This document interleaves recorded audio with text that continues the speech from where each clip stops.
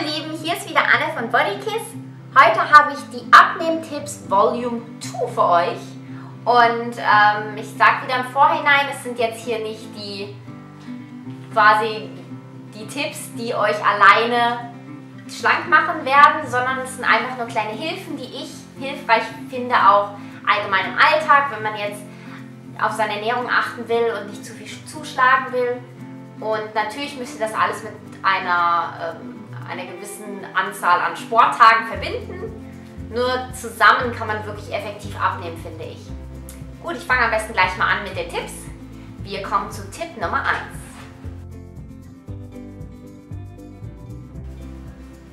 Gut, das ist Glas Wasser trinken vorm Essen, am besten 5 bis 10 Minuten vorher.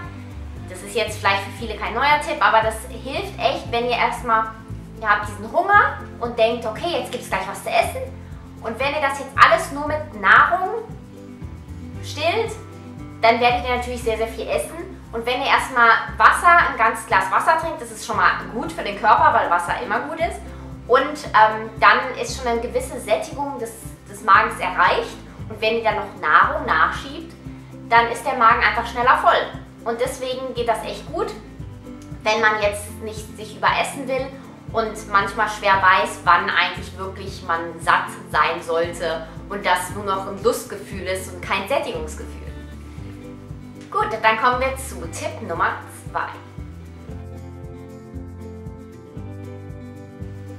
Das ist ein Ernährungstagebuch.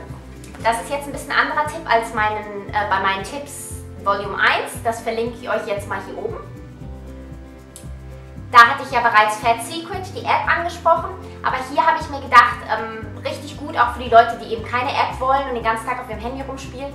Ein Ernährungstagebuch finde ich was echt Schönes, für einen selber einfach, wenn ihr euch so ein kleines Büchlein zulegt und einfach aufschreibt, was ihr so am Tag esst. Es geht richtig schnell, für diejenigen, die auch nicht so schnell mit dem Handy tippen.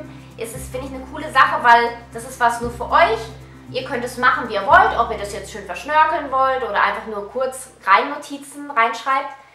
Und ich habe das auch einer ganz, ganz lieben Viewerin von mir mal empfohlen und die war echt, glaube ich, auch überrascht, wie viel man doch isst und es gar nicht mehr weiß am Ende des Tages und denkt, ich habe doch gar nicht so viel gegessen. Warum nehme ich jetzt trotzdem zu? Und wenn man das aufschreibt, sieht man auch echt schnell, einfach in so einem kleinen Büchlein, schön übersichtlich, wie man das selber gern sieht, dass es echt manchmal Sachen gibt, die man doch lieber vergisst am Ende des Tages. Und jetzt zu Tipp Nummer 3.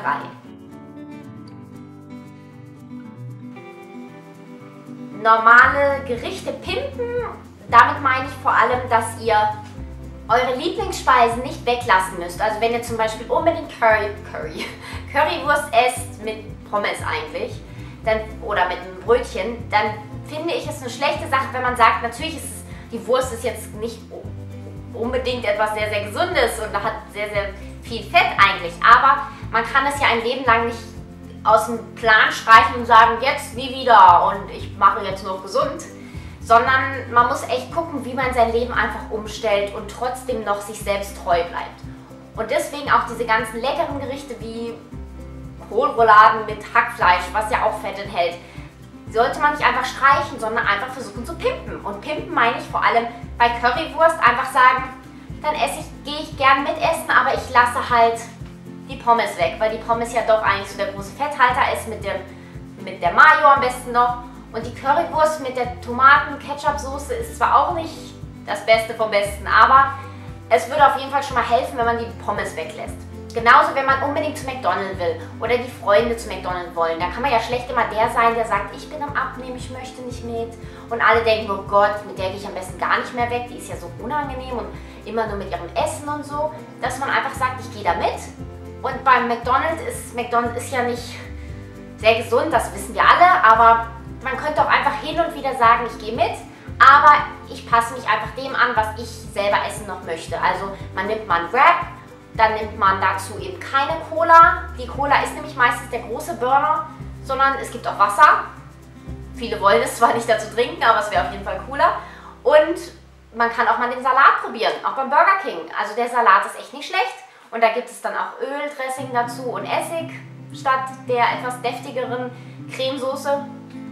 Das meinte ich alles mit Pimpen. Einfach nur gucken, dass man die Kohlenhydrate pimpt vielleicht oder die schlechten Sachen weglässt. Vielleicht statt Pommes lieber normale Kartoffeln oder einen Salat dazu nimmt. Man muss nicht auf seine Lieblingsspeisen verzichten. Nun zu Tipp Nummer 4. Tipp Nummer 4 ist Leitprodukte weglassen. Da werden jetzt viele denken, hä, aber ich versuche doch abzunehmen.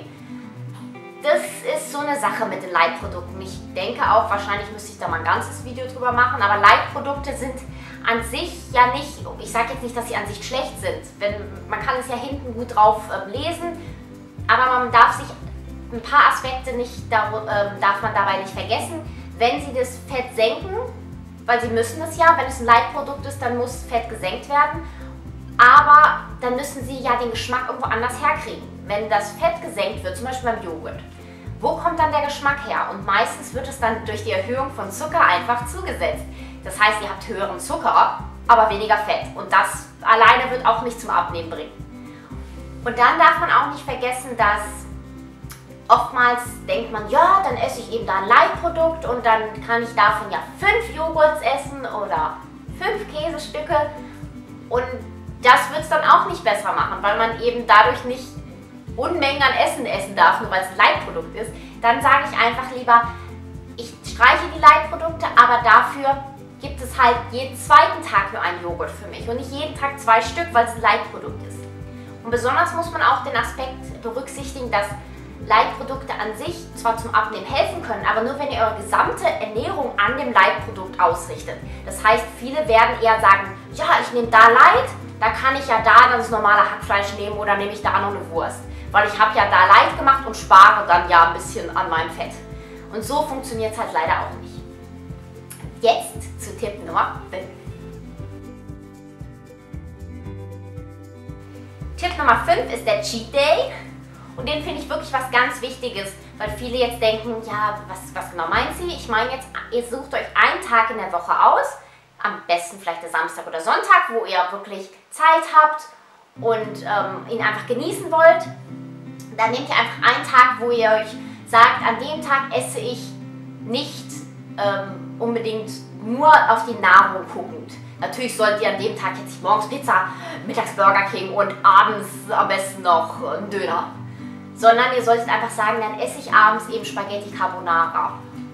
Mache die am besten natürlich selbst mit guten Nahrungsmitteln, aber dann darf ich das einfach mal. Oder ich darf mir dann auch mal ein paar Stücke normale Vollmilchschokolade mit Cognac drin gönnen oder Gummibärchen, für die Gummibärchen gerne essen. Das ist einfach ein Tag, auf den man sich dann die ganze Woche freut und auf die man dann auch hinarbeitet, die Tage. Und ich finde, die ganze Woche, wo man ein bisschen schon verzichten muss zum Abnehmen, fallen dann einfach leichter, wenn es ein bisschen so Licht am Ende des Tunnels gibt, den es ja sonst nicht gäbe, wenn man jetzt sagt, ich muss abnehmen, nie wieder normales Essen. Und das ist mein mein Abnehmtipp Nummer 5. Und jetzt kommen wir zum letzten Abnehmtipp Nummer 6. Nummer 6 ist einmal in der Woche einkaufen. Manche tun das schon, dann ist es natürlich super. Aber ich finde, beim einmal in der Woche einkaufen statt, manche kaufen jede 2 Wochen, jede 2 Tage ein oder manche kaufen jeden Tag ein, da ist man doch sehr geneigt, immer wieder Sachen dazu zu stecken, die nicht in den Einkaufswagen gehören oder jedenfalls nicht so oft. Zum Beispiel sagt man, oh, ich kaufe mir eine Tafel Schokolade für meinen Cheat Day. Dann kauft man einmal in der Woche ein, das geht.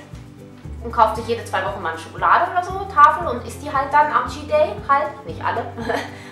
Und wenn man jetzt jeden Tag einkauft, ist man jeden Tag, geht man an der Schokolade vorbei, geht man an den Gummibärchen vorbei, an der Cola. Und dann ist man immer wieder geneigt, da mehr Scheiße zu kaufen, sage ich jetzt mal, als wenn man einmal in der Woche sich wirklich hinsetzt und denkt, was brauche ich für die ganze nächste Woche, und dann muss man sich auch dran halten. So, das waren meine 6 Abnehmtipps der 2. Serie. Ich hoffe, ich konnte dem einen oder anderen helfen. Gebt mir einen Daumen hoch, wenn ihr denkt, da könnt ihr das ein oder andere doch für euch gebrauchen.